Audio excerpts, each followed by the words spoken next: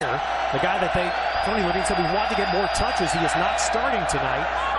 Deep ball down the sideline, trying to reverse field is Deontay. And Pylan throws a quick ball. Nice move inside. Well, this is a guy that a big recruit, a big get for Houston. Deontay Greenberry from Fresno. Play in this offense at Houston. Big game. Well, a good adjustment by Houston. They went to 5 wide, no running play. 10-15 plays. You can see why receivers would love this. They're just running down the field. And defensive backs have got to be ready. And Dalton Hilliard makes another play. And that's an issue. And Ryan Neese would understand. He makes sure he grabs the ball. That's a great job.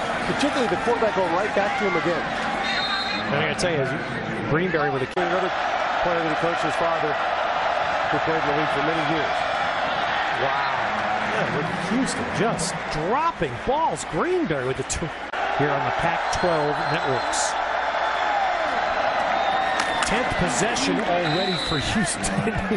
Issue tonight is has really been, Jim Mora talked about this when he came out to Ryan Neese at the end of halftime. And Ryan, you can talk about this a little bit as Greenberry makes the catch. I mean, Jim, different look on. All right, so do both of the Arizona schools.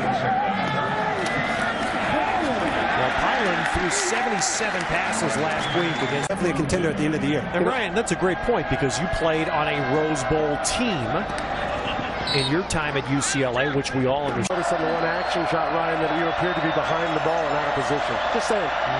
That was a bad angle. That was a bad angle of the camera. That was a bad angle. All right. Because I was taking